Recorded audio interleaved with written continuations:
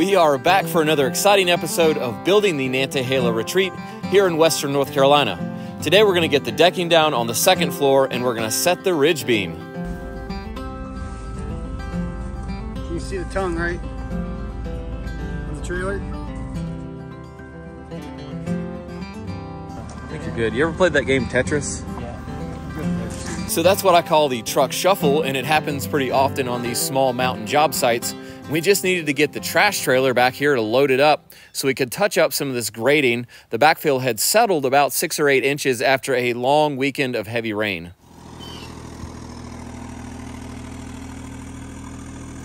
While we still had this machine on site, I decided to unload this yellow pine 8x8 off of Jaime's truck because it weighed about 250 pounds. It has a thumb that allows you to clamp something between the bucket and the thumb. And it was going great until I did not realize that when you roll the bucket, it doesn't roll the thumb with it. At that point, I dropped the post on the back of Arlo's trailer, and I guess it's okay.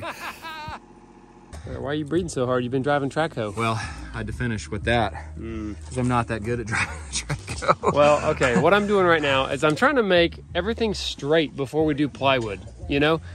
That'd be a bad thing to skip, right? So we're sighting all the bands.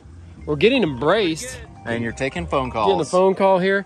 We're making sure everything looks real nice before we even start. It's my wife. Oh, better take that one. Yeah, I'm gonna answer this here. Just give me about a half an hour. Look at this. Look at his laser eye face. Oh, it's good. It's real good. Blood sugar's low.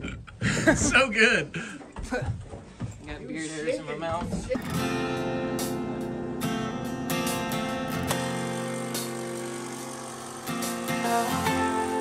Here, Arlo and Jaime are cutting the rim board to allow the rafter to come down and contact the top of the wall plate. This is the only location where our floor joist and our rafter ended up conflicting for the same space.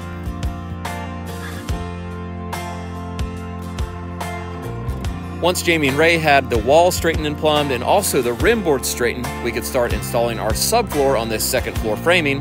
And if you missed it in our previous video, this is Advantech X Factor, which is new from Advantech, and it will be available later this year. Since our floor joist framing was a little wacky due to the rafters coming down on the same wall plate, we had to cut a few of these sheets that ran long because the layout from the end of the house wasn't necessarily the regular centers. Hey, you know, this kind of looks like grape jelly. Yeah? I wonder what it tastes like. Lick it! So whenever I have a low blood sugar, I can just... Dude, you got a whole... Lick it! One thing I've personally noticed about using this Advantech X Factor is that it's not as slippery. It has the same texture on it as the zip wall and the zip roof, which gives you pretty good traction. With about half of the subfloor installed, we decided to build a railing around this stairwell opening. And the reason we didn't build it around the entire perimeter is that we would immediately have to tear it off as we started installing the rafters. While the other guys finished putting the subfloor down, I decided to go ahead and do some math and start cutting the ridge post that will hold up our ridge beam on this house. The section I'm cutting here will actually be inside of a wall, but we just need to put up a post to start with, and we'll frame the rest of the wall later. I'm also making it 3.5 inches wide so that the 3.5 wide double ply LVL will sit completely on it. The yellow pine post will be used at the edge of the loft, and that's because there's no wall there, there'll just be a post. And we don't really need an 8x8 for strength. A 6x6 or even a 4x4 would hold it up. The 8x8 is just so it looks beefy, and that's just the way I like it to look.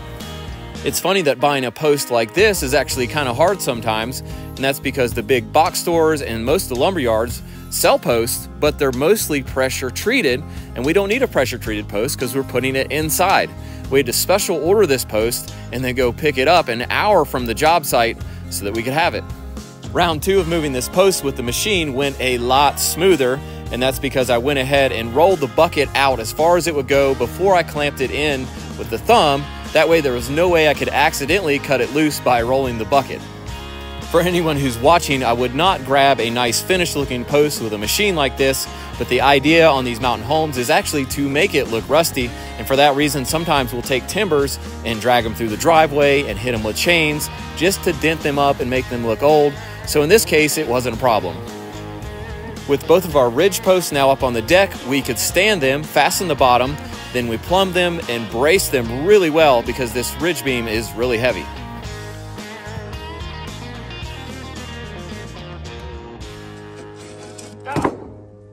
gosh, I got a splinter. Oh, man. Whew. Oh my gosh. Oh, wait. That's just, never mind. Metal fingers. It's getting bad already. I don't know where this guy comes from. A little detail here is we're setting the face of this post flush with the side of the floor joist, even though the floor joist will get a 1/2 inch of sheetrock on it later. What we'll do is stick a bullnose out over top of the drywall, enough to where we can actually have a 1/2 inch or 1/4 inch trim up under the bullnose. Hey, did you put that post the right end up? What do you mean?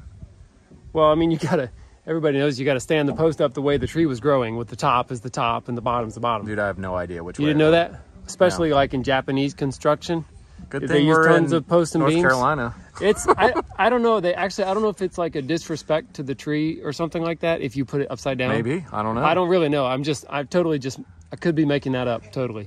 But Well, are you? I don't know. But I mean, How do you even know what? but it could be true though. Well, So I look into really that. don't know which way was up. Well, I think it's good. I think it's going to be good. Okay. Yeah.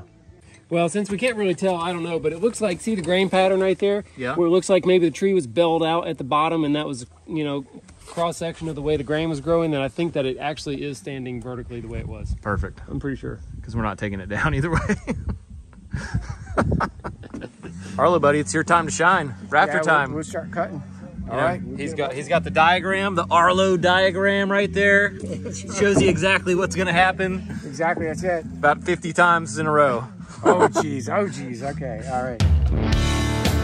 To measure and cut these rafters, Jono and Arlo are referencing the short point of our top cut to the short point of the bird's mouth along the bottom edge of the rafter. Here we're cutting the ends of these rafter tails down to 5.5 inches, which is the same as a 2x6. Reason being is that we're going to use a 2x6 sub fascia board, so we want it to be approximately the same size. You want me to mark that 5.5 on there for you It'd guys? be good to have a little tick mark. Yeah, I'll do that. I can do that, and then we'll just do this 5.5. So that's what that is. We needed to scaffold up 2 bucks, which is 10 feet at each one of these ridge posts to set the ridge beam easily. Then it was time to take a measurement for the actual ridge beam. Did you already measure the ridge? Ridge beam, yeah. You might want to do it again. Yeah, you want me? Nothing against you, Eric, but I mean, they're Kinda- pretty expensive, bro. Don't worry, I got it. All right. I don't know what your Please number tell me it's was. different. Please tell me it's different. Please tell me I would go 266. What'd you put it? What'd you say it was? 265 3/4. That's all good. I mean, I'd go 266, but whatever. 265 3/4. So this is a 23-foot long LVL. We're gonna do the push and switch to get it up there. You guys might not know what that is. It's a completely genius move, so I'll show you how to do it. Okay. Okay.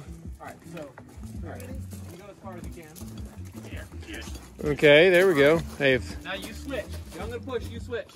You switch in front of me. Switch in front of me. See now I switch.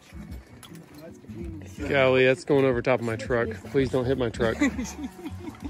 Okay. There it is. One LVL coming right up. All right, now y'all got to pull the bottom out a little bit there. So that we can install this ridge beam by hand and not need a crane, what we're doing is installing them 1 ply at a time. We've had some where we couldn't do that and we needed a crane, but in this case we can. We're also laying the rafter locations out on this and marking it before we stand it up so that we don't have to get back up there and waste time doing that later. So for any of you wanting to learn more about structural things like how a house goes together and is designed, this section of ridge beam is not load bearing. Even though we use this big beam, we're just using it to match the rest of the ridge beam, which is load bearing. The reason this section isn't is because it has rafter ties. They're the floor joists that keep the lower walls from spreading, so there's no way the ridge could drop. It basically has no weight on it. Our rafters here are also yellow pine 2x12s, 20 feet long, and they're heavy. We're aligning the heel of our rafter cut with the bottom of this beam, then letting the rafter stick up, and that allows for ventilation for our ridge vent. A note is that these are overkill as far as structure goes. 2x8s would have been plenty strong, but there has to be 11.5 inches for the insulation to go for this roof. So you have to use 2x12s to use conventional insulation and then leave that air gap above the insulation. Once we had a flat spot cut on the top of our gable wall that we framed last week, we were able to set this last bit of ridge beam, and this section actually is load bearing because there's no rafter ties or collar ties to keep the outside walls from spreading. NOC? I'll tell you a short story. Most people know when you're driving down steep mountains with trailers and heavy loads, you have to gear down your truck so you don't burn up your brakes. That's pretty common sense.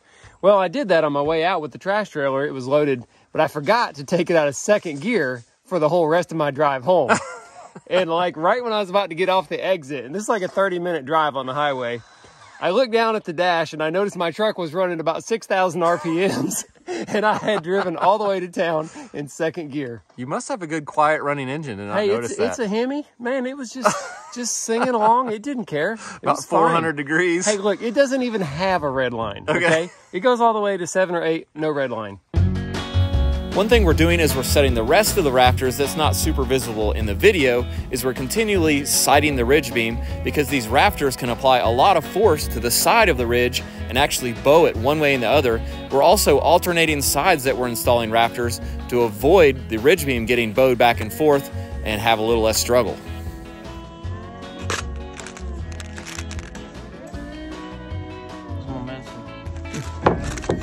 With a vaulted ceiling like this, it's actually pretty critical that the heel of your cuts meet exactly on your beam at the corner of your wall plate because that's the surface your drywall will install on. If you have a flat ceiling below this, it really doesn't matter as much. For that reason, Jamie and Jason have a sawzall if we need to make fine adjustments to the rafter cut so it fits nicely to the beam. And they also carry some shims in case the rafter's a little too short. What you do is actually space it out from the ridge beam just a little, in essence making it longer.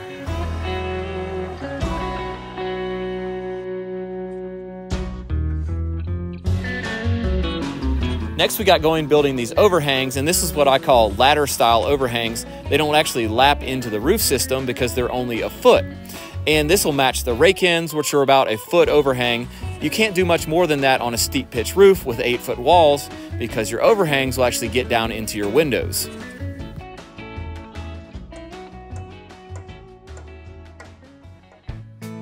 This section that we left the rafters out will have a dormer. That means it'll have a full height wall here with a window, and that will give a lot more usable floor space in this area in the loft. This dormer has a lower pitch shed roof that's a 312 pitch, and that's the minimum pitch that I try to do if you're gonna have shingles on it.